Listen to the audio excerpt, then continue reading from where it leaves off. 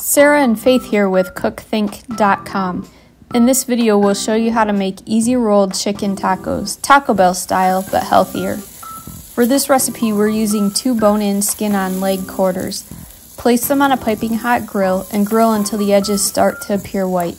Flip them and grill until the internal temperature reaches 165 degrees. Total grill time should be about an hour.